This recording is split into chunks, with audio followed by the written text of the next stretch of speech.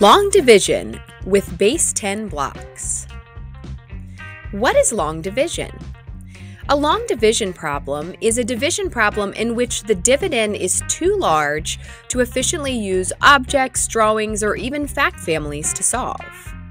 For example, in the problem 396 divided by 3, the dividend is too large to draw a picture, and we're not familiar with that fact family.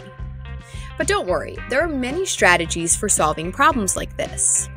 One is called equal sharing. We'll learn about this strategy using base 10 blocks. Let's use base 10 blocks to divide 369 divided by 3.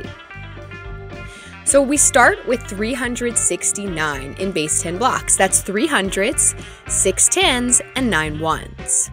We're dividing by 3, so we are going to need 3 groups to divide the blocks into. Now let's start dividing. We're going to start with the hundreds, and we're going to think about it like dealing cards, giving each group 100 at a time like this. Okay, that worked out. Now let's divide up our tens. 1 for you, 1 for you, 1 for you. Oh, I can go back around and give them each another one. And now let's divide up our ones. We'll give them each 1 at a time until we're all out of ones, making sure that each group stays equal.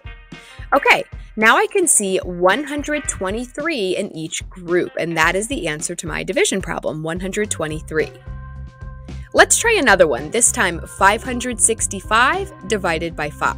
So we'll start with 565, that's 5 hundreds, 6 tens, and 5 ones. And we'll need 5 groups. Now let's start dividing. I can give each of them 100, and I can give each of them a 10, but I have this 10 left over. What am I going to do with this extra 10?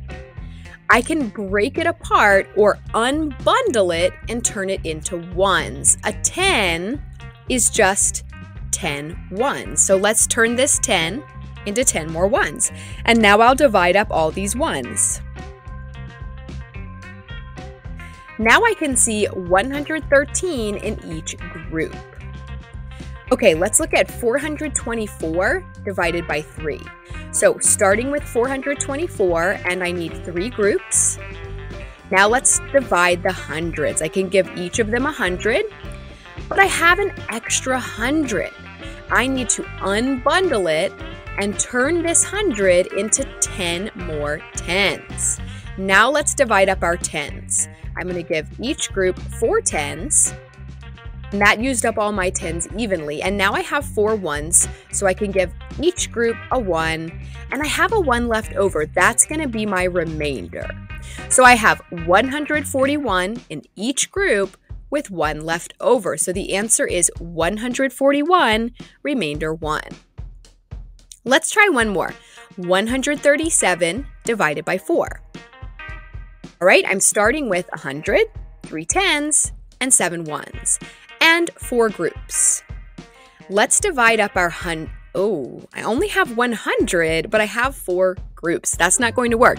I need to unbundle this 100 and change it into 10 tens. Now I can divide up my tens. Let's give 1 to each group and see how this works out.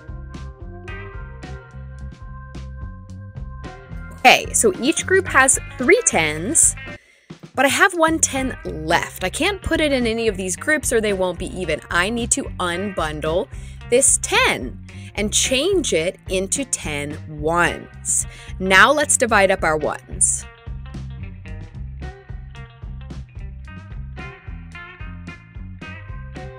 Okay, I have 4 ones in each group and 1 left over. That's going to be my remainder. So in each group, I have 34. And then I have 1 left over. That leaves me with an answer of 34, remainder 1.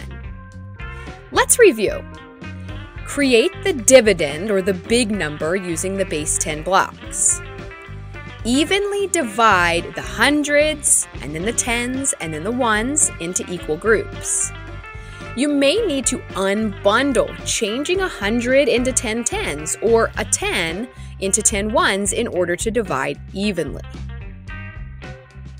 This video was created by La Fontaine of Knowledge. Check the link in the description for lesson materials that go along with the video, and subscribe to my channel for more videos like this.